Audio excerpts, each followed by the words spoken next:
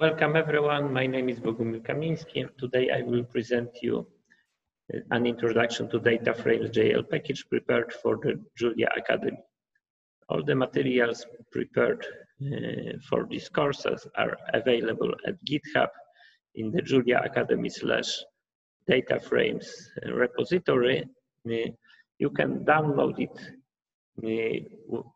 here by pressing the code button here and either cloning it using Git or simply downloading a zip file. Then unzip the downloaded files and make sure to start a Jupyter Notebook session in the folder with the downloaded materials. I assume that you already know how to set up your Julia environment and how to set up iJulia. That is a package for working with Jupyter notebooks. If not, then I recommend you checking out introductory videos on Julia Academy that cover this topic in detail. In this tutorial, we have 6 notebooks that present various aspects of using DataFrames.jl package. And in this session, I will present you the information how to properly perform an environment setup check for working with the tutorial. So let me switch to the first notebook that I have already opened. And what is important with Julia is that you can easily make sure that your environment is exactly the same as the one I have used to prepare those notebooks.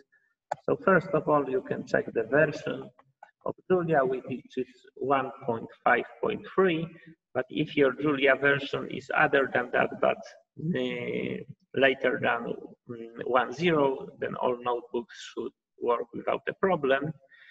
And the crucial thing is to make sure that you have project toml and manifest toml present in your local folder. Those files give Julia an information about the exact configuration of the packages that should be used for this project. So I here first check if those 2 files are present, and indeed they are. And next, using the status command of the Julia package manager here, I check what packages and in what versions I have installed.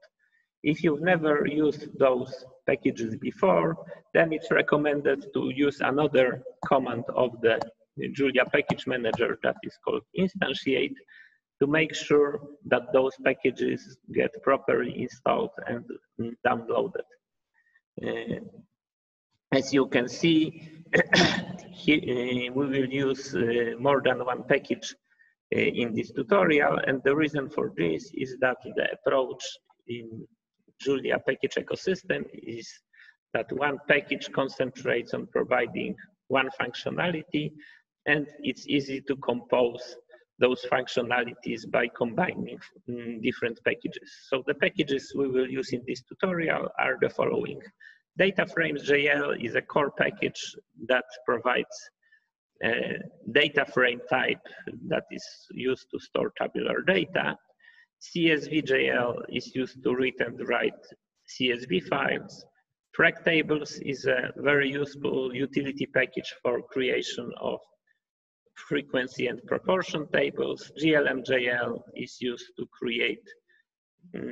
build linear regression and generalized linear regression models. PyPlot will be used for plotting.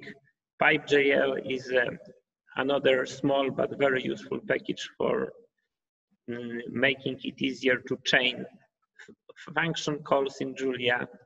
Finally, Arrow.jl is a new but very powerful package for reading and writing Apache Arrow format that files. And Unitful.jl is a package for working with physical units like kilograms, centimeters, etc. So if you have everything working here, we can move on to the next part of the tutorial, where we will discuss an introduction to data frames.